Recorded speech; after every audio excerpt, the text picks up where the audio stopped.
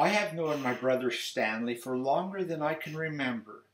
We grew up only a year and a half apart. We played hide and seek, kicked the can, learned to swim together in the irrigation ditch, built hard pan forts with wooden trays as our roof.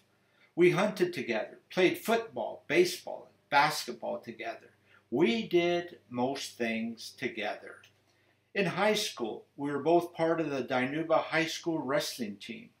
Stanley was in the 133-pound class, and I was in the smaller 103-pound class. When I began to gain weight, Stanley watched my diet. An egg or small bowl of cereal in the morning, a small lunch and supper.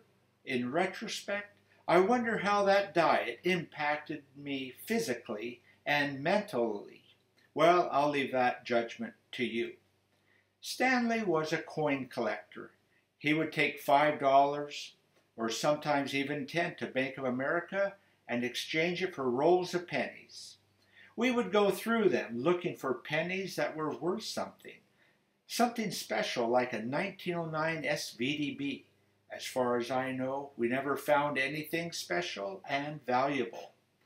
Later on, Stanley became a collector of baseball, football, basketball, truck, and I think even wrestling cards. Stanley invested in train locomotives, small and big. He bought baseball shirts like Stan the Man Musial and many others. In the last decade of Stanley's life, he was focused on Billy the Kid. Stan couldn't let a good deal go by. Many today would say that he had an addiction and couldn't resist buying. Even when he knew he was dying, he bought another card of some type.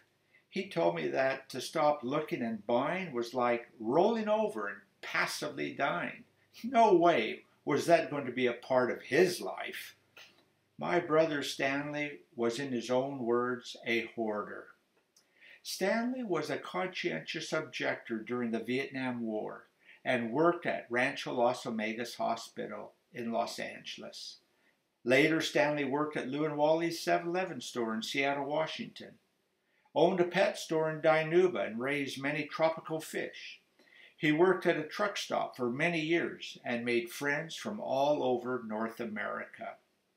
After Stan's divorce, he renewed his faith and was baptized on confession of his faith in his mid-20s. When Stanley was diagnosed with AML, he had recently bought an iPhone, and we FaceTime each other 4, 5, yes, even 6 times per week. The iPhone proved so very valuable in that I was able to visit with Stanley more in 1 year than the 10 previous years combined. Stanley, you were a dear brother to all siblings and was deeply loved by Donna and her family. You loved your nephews and nieces and treated them as special. Your friendship and love will be remembered. We all love you. Adios, amigo, which means goodbye, my friend. I love you.